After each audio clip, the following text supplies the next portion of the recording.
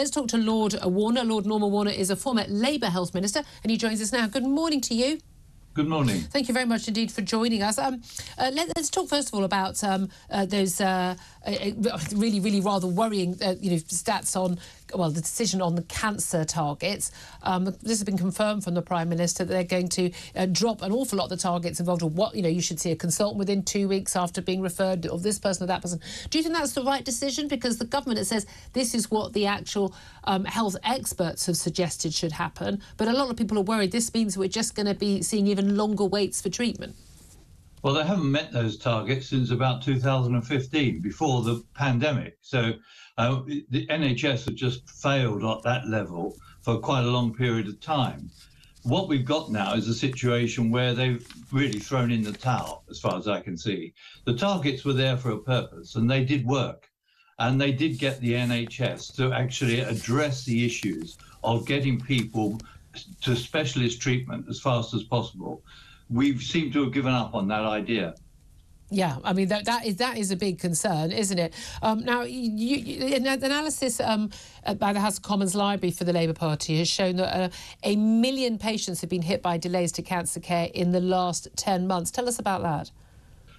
Well, I think what we're seeing is this situation where people are becoming resigned to the idea that they won't be able to get much of this treatment from the NHS. Yeah. And we're seeing some people simply drifting away. If you just look at one company's profits yesterday, one private company, health company's profits yesterday, huge increase in their profits because people are moving away from the NHS to seek that care somewhere else. Well, again, all very well if you can afford to do that, or if your company happens to offer that to you and your family, and you can pay often it's a supplement for if you to include your other half and your kids involved in it.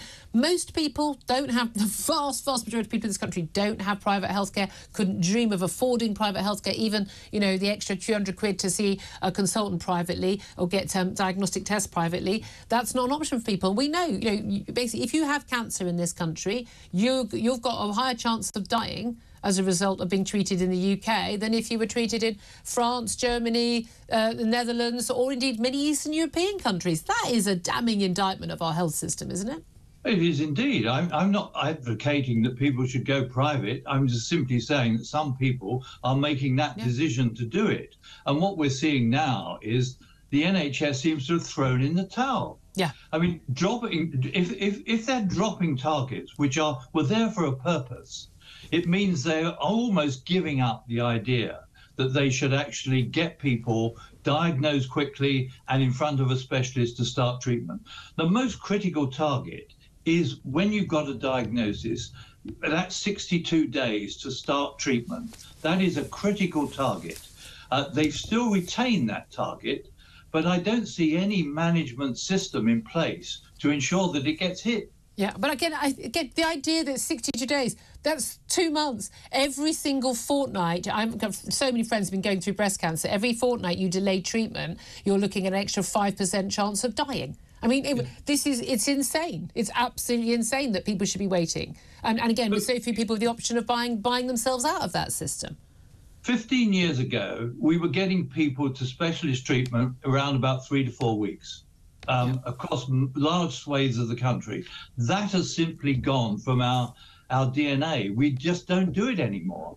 And what we're saying is the NHS, as I say again, what we're seeing is the NHS, if experts have actually supported this idea, they're throwing in the towel. Yeah, and that's bad news for patients. That certainly is a worry. There's also a story today about how artificial intelligence, AI, is going to be fast-tracked to hospitals under new plans to overhaul the way the NHS works with businesses.